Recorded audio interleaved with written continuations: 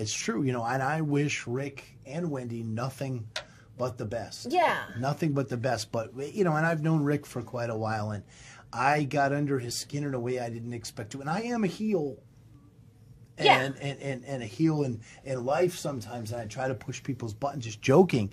And no, it was. I mean, Kevin Sullivan told me, and I found this out the night before when I was out with Kevin, the show where I met you in Daytona, that I had caused Rick to lose his mind. He was so mad at me, and I'm going to say it one time for the folks. His skin. One time, Rick, I'm giving you the chest. I'm giving you the chest. 25 unanswered chops. Rick's revenge. I'm talking about The Gathering, North Carolina.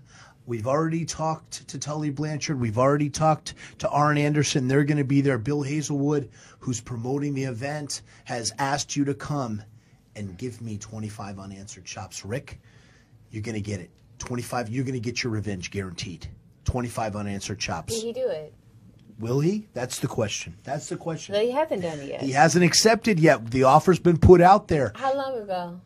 It's happening right now as we speak. This is for August for The Gathering. 25? I'm allowing him to give me 25 chops. It's not a match. It's Rick's revenge because I feel guilty that I contributed to him losing.